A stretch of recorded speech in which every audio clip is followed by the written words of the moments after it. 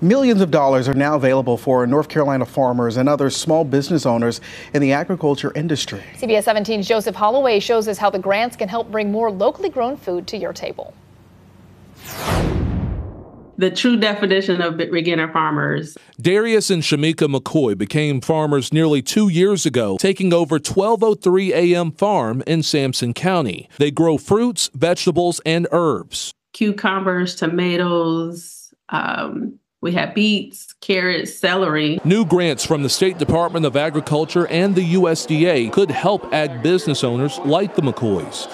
A total of $6.2 million will go to agricultural small businesses across the state, with the grants ranging from $10,000 up to $2 million. But we want to make sure that we're making an impact as much as we can across the state. Beth Farrell with the State Department of Agriculture says that money can help with equipment and infrastructure with the goal of expanding a grower's food supply and their reach.